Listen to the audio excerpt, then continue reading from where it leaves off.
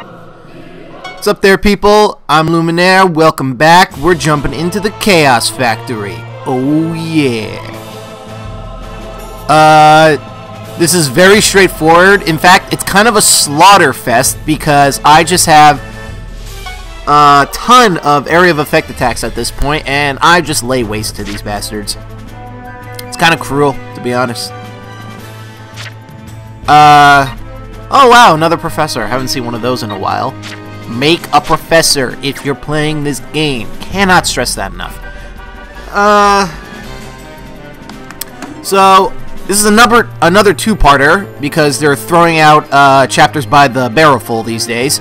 However, unfortunately, neither of them have story in them for whatever reason. You would think they'd at least alternate, but no. No story at all, and the thing is already at a half hour. So I decided to cut it off there rather than try to squeeze 3 chapters into one. You know, that's kind of a lot. But I think I'll do a solid, and I'll do more than one part today. In fact, I should be doing more than one part a day in general, simply because I mean, cover your ears if you don't want spoilers, but I think it should be pretty obvious this is not the final chapter. In fact, there is 2 more chapters after this one, so 2 more episodes after this one. So it's still a ways before I actually finish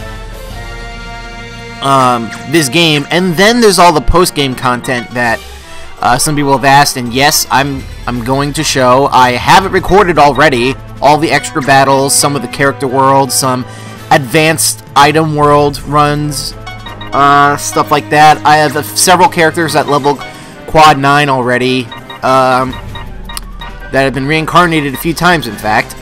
I'll be happy to go over tips and tricks on how to level up that quickly, but not until I get to that part in my Let's Plays. Other than that, there's a crap load of games coming out that I want to play, and I can't just be doing playing a game that came out in the beginning of September for much longer. Not at this rate, at least. Whatever game I play next, I am most certainly going to record as I go along, as opposed to doing commentary in post. It just simply takes too long. It basically takes up at least twice as much time, since I have to watch all my gameplay footage again and then make commentary. I mean, yes, it has this Let's Play in particular has kind of benefited because I've had the time to read from the guide and give strategies and stuff like that. I think I get better commentaries once I've actually played the game as opposed to playing something for the first time, but at the same time, I don't know. It's the issue of time, really. What kind of games am I interested in playing? Well, let's see. There's I got Batman Arkham Asylum because I never played it, which I'm playing through right now. It's really good, by the way.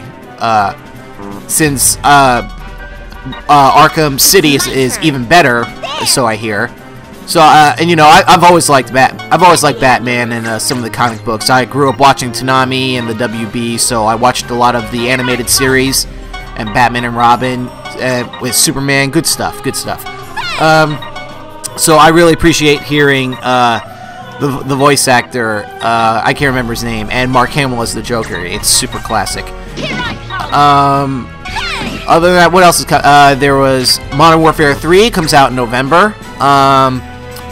Some people might cringe, I guess, you know, because it's popular to hate on, but the first Call of Duty game I ever played was Modern Warfare 2, and I never played Black Ops, so I enjoyed Modern Warfare 2 quite a lot, so I'm looking forward to 3. Probably run through the campaign and play a lot of the multiplayer. What else is coming out? We got a lot. We got Zelda comes out next month. Skyward Sword, I have that pre-ordered. That would probably be a fun game to Let's Play blind. Unless, of course, you get stuck. I could do Zelda. Also have a bunch of RPGs that I never got to play. I have Lost Odyssey.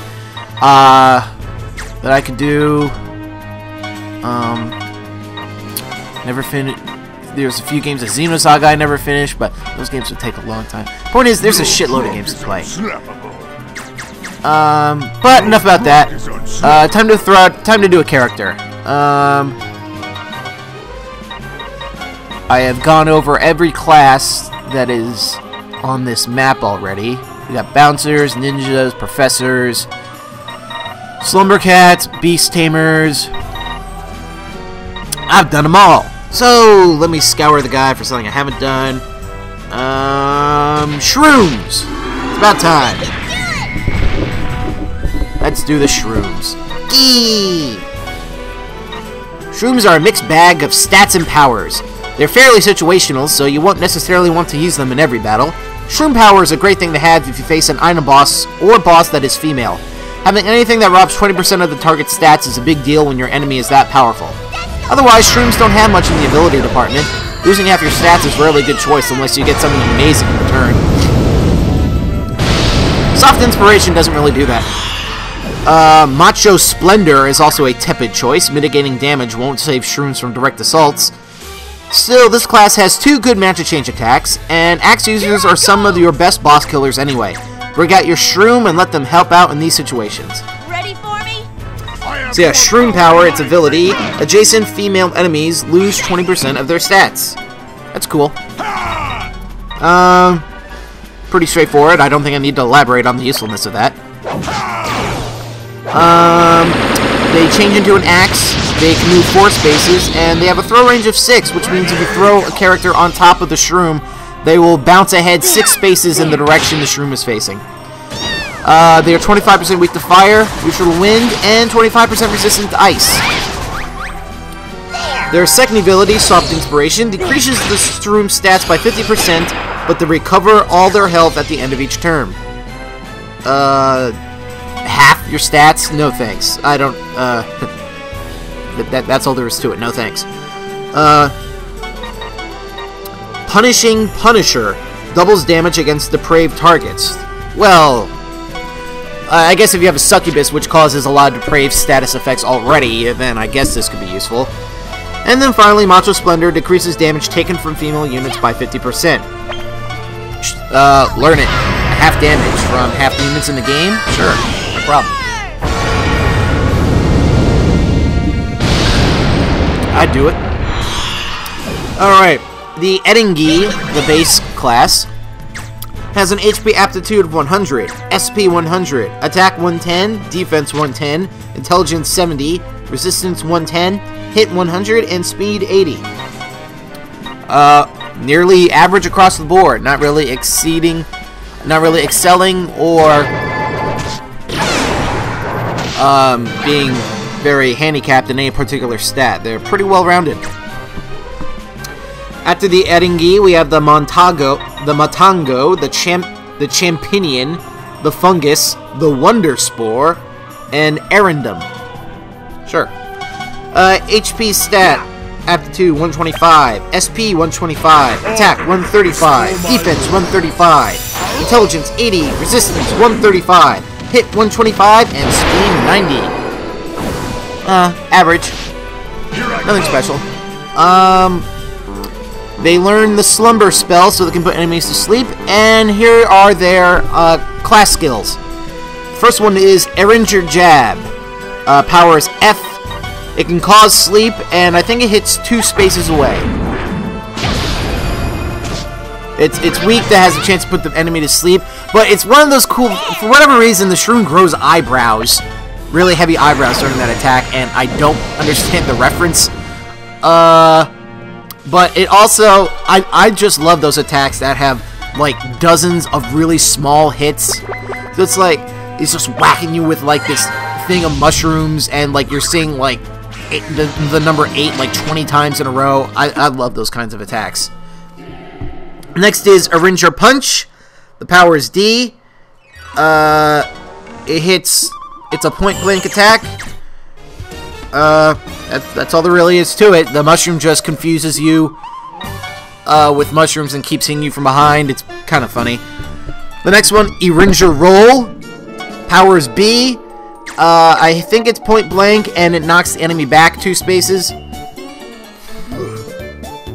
It's pretty strong with the D power. And if anybody else knows Hajime no Ippo, oh look, Valvators can learn absorption. I'm debating whether to learn it.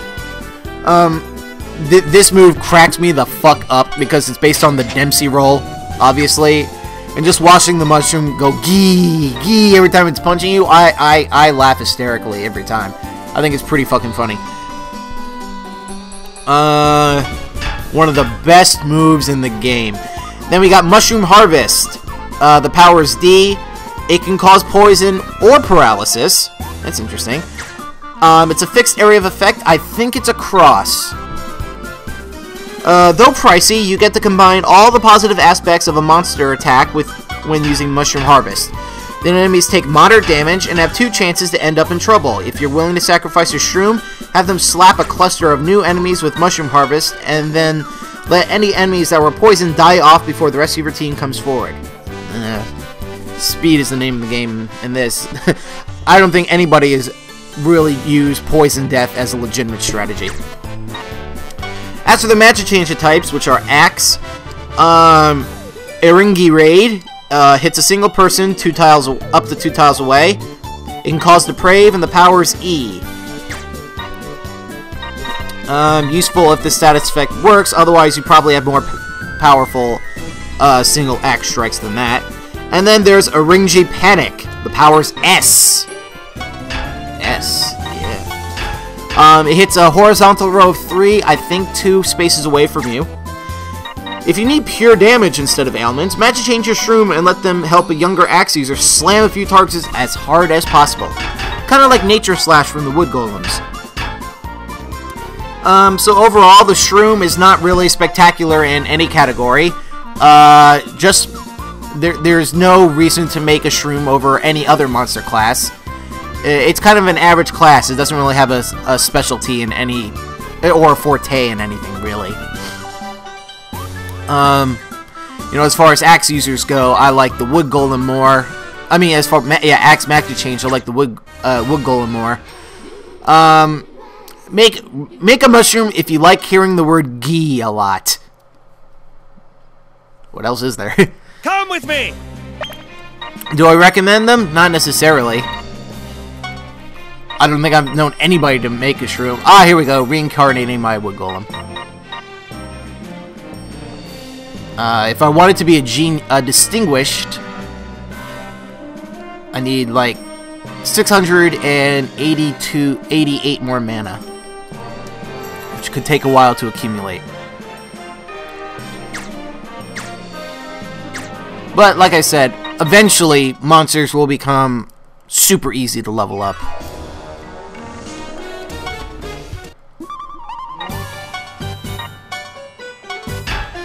So, but instead of trying to get in the extra mana, I'm just using excess mana to bump up some skills.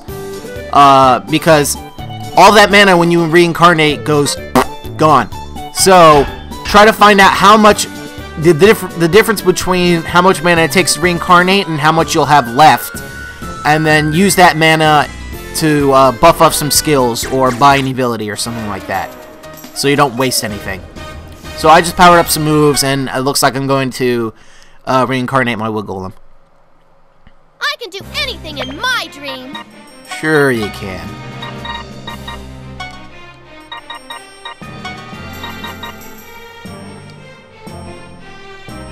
Still a difference of 150, but nothing else really costs that much.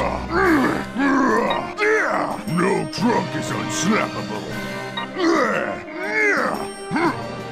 Sorry about that. Sorry about that. I guess I experiment with the different voices. That's one of my favorite parts. Man, look at that attack and HP. It's towering over the other stats. No trunk is unsnappable.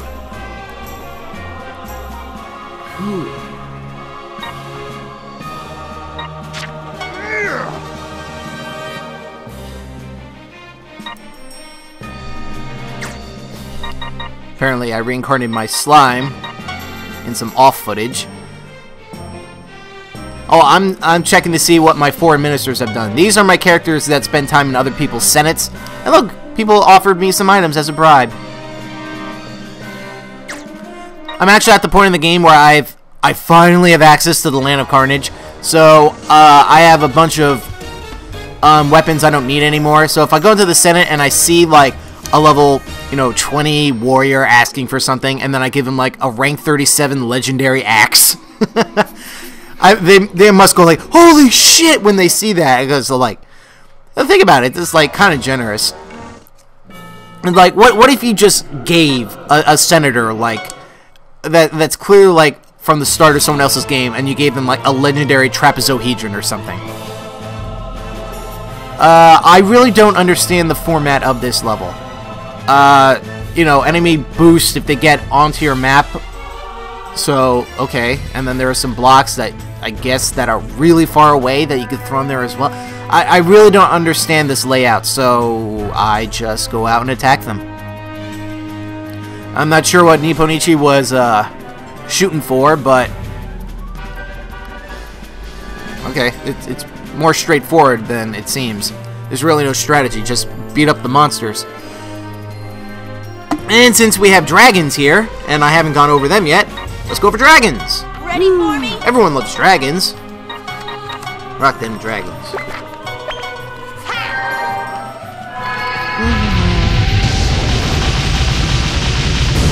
Ah, the dragon.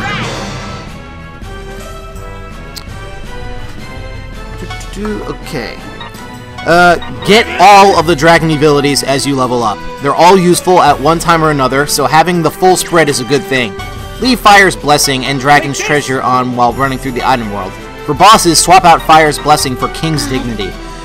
A number of souvenir items count as treasures, and these are good items whenever the case, so it's not limited to put one of them on your favorite dragon character. You find a number of these items in the late game. For example, you get some of them as rewards for completing sections of the X Dimension. A treasure is a non-class specific special accessory that you can find. Usually you can steal them. They're equipment that defy genre. You'll know them when you see them. Let's see. Dragons are tough and brutal. Just throw them towards the action if you want the big guys to get involved. They're not exactly speedy. Having some decent movement items on them is a good idea to mitigate this problem. So yeah, the movement is 3. I hate low movement. Throw range 4, they change into a sword. 20% resistant to fire and wind, and 20% resistant to fire and ice. 20% weak to wind. Their base ability, Rising Dragon, increases your attack by 10% every time an attack is received, and resets after your character attacks. So if you receive, on the enemy's turn, if you get attacked 3 times and you survive, your attack power is increased by 30%, but will return to 0 after you attack. Make sense? The aptitudes for the dragon is HP 120, SP 90, Attack 105, Defense 105, Intelligence 90, Resistance 100, Hit 80, and Speed 70. Admittedly, that sounds kind of palsy, right? Paltry? I'm not even sure which word I want. However, their aptitude growth is high. Listen to what it is for the final tier. After Dragon, we have the Fafnir, the Nidhogg, the Azidahaka, the Tiamat, and finally Bahamut, King of the Dragons. The Bahamut has an HP aptitude of 140, SP 100, Attack 155, Defense 135, Intelligence 110, Resistance 120, Hit 100, and Speed 90. His attack aptitude goes up by 10 every time you reincarnate. Huge difference. Is usually they only go up by 5, sometimes less, but yeah, dragons gain attack like nobody's business the more they reincarnate. Very hard-hitting class. Possibly one of the hardest. 155 is pretty high. The other highest might be a Wood Golem. Yeah, Wood Golem gets to 165. I can do it. Okay. Possibly the second highest for all monsters. maybe tied with something else. As for the other abilities, Fire's Blessing. Fire attack damage is increased by 30%. Is this useful? Well, seeing how every single dragon attack but one is fire-based, yes. It's only 1,000 mana. Learn it. Keep it simple. Afterwards, there's Dragon's Treasure. Increases aptitude by 20% when a treasure item is equipped. Again, 20% in all categories is fantastic. Let me read what a Bahamut's aptitudes would be with this ability if you equip the treasure.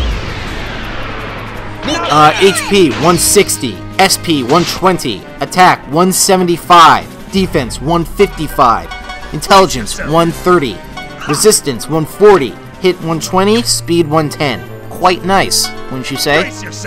And then finally, King's Dignity. Adds 50% more damage when fighting a boss unit. How do you know what a boss unit is? Actually, I believe if you highlight the enemy and if there's an S over the character portrait, it's a big S. It's hard to miss. Oh, this is Disgaea's other magic change attack. Dear God. No, no, Disgaea, no! Oh! That move's crazy. That's Martial Transformer. Power B. Here I come. It'll be your most powerful single sword technique until you learn Soaring Non-Upple, which is the same power. But yeah, 50% more damage to boss units. If you have a powerful dragon and you're still trying to beat post-game bosses, this will be pretty awesome. Especially since the dragon has an S power attack. So these could be a boss killer. Sorry about that. It's pretty handy. Yeah. Of course, it's only handy against bosses, but you know, you can use it to beat item gods and item generals as well and stuff like that. Anyway, as for the class skills, we have Windbreaker, powers E. It hits 2 squares in front. It hits 2 enemies directly in front of you. And it's fire element. It's pretty funny. Yeah, I think it's funny. Next is Dragon Claw. It hits 3 tiles away. Powers D. There's no elemental damage, so only use this attack if your enemy has a fire resistance. Next is Dragon Missile. The power is D. It's a cross that can hit up to 4 spaces away, and it's fire-based. Great range, and it can hit multiple enemies. Definitely, you'll be using this one a lot. In fact, it's its only area of effect attack. No, the first one technically is, but it's only 2 enemies right in front of you. And then finally, Dragon Assassinator. Interesting. Powers S. Fuck yeah. Element is fire, and it can hit up to 2 tiles away. Here I come. This will be your boss killing attack. Barring the enemy being resistant to fire, of course.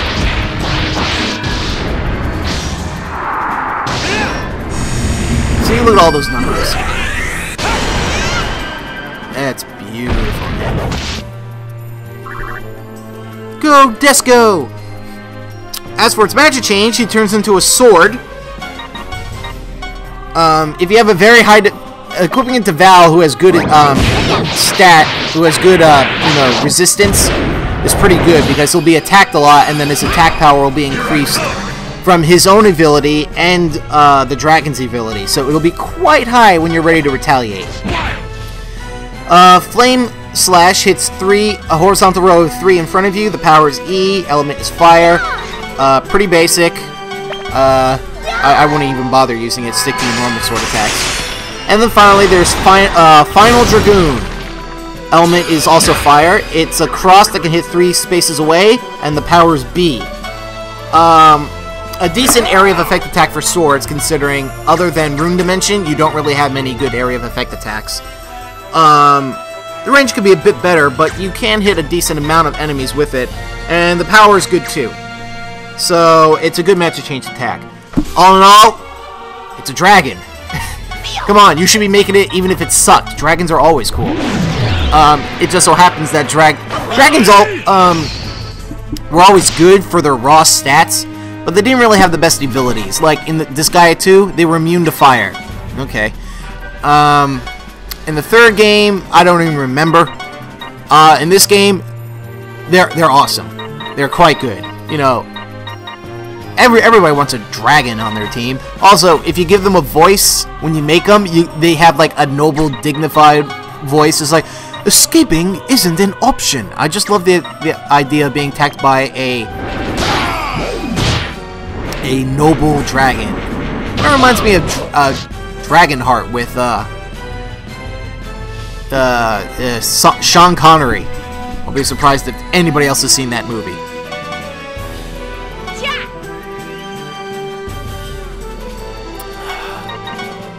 Just about done with this level. Sorry there was no story, but as soon as this is uploaded, I'll try to upload the next story chapter.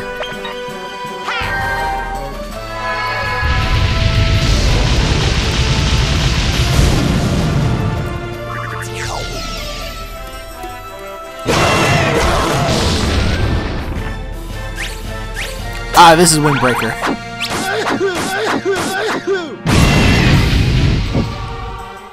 I'm sorry, that's hysterical.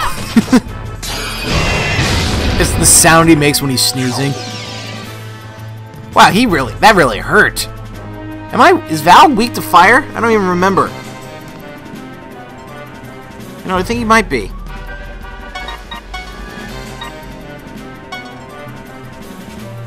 Let's see.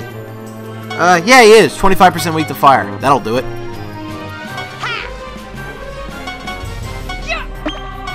I couldn't remember if he was weak to fire or ice. I knew it was one of them. Slime Mega!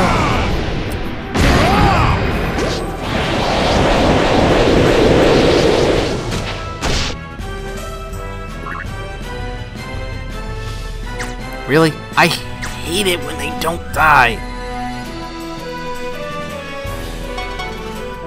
Bum bum bum bum bum bum.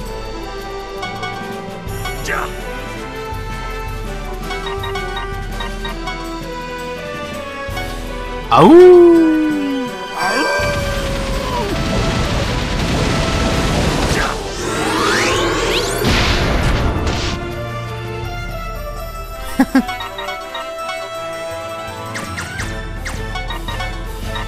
I don't know why I didn't dual canine fist him. That sounds dirty. Chocolate. Dual fisting. Chocolate. Just die already. Here I go. I don't know what I'm thinking right now when I tried to do that. Here I go. Am I trying to capture him?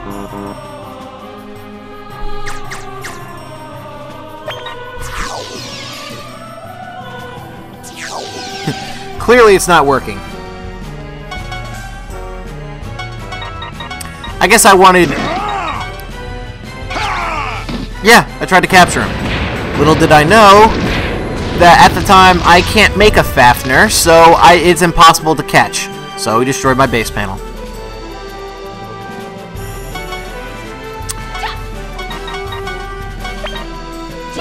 Experimentation. Well, that takes care of that.